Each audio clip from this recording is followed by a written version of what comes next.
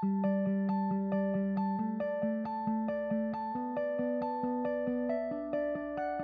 need some pharmacy benefit manager reform issues.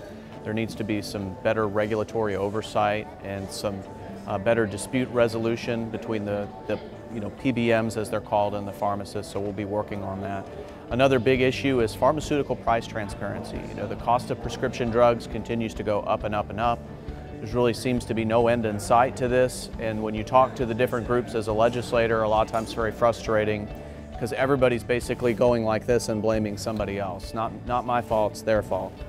So what I want to do is actually gather data at the state level from all the different, from the time the drug is made to the time it ends up in the patient's hands, and I want to see how that price changes over time to see where those cost increases are coming from.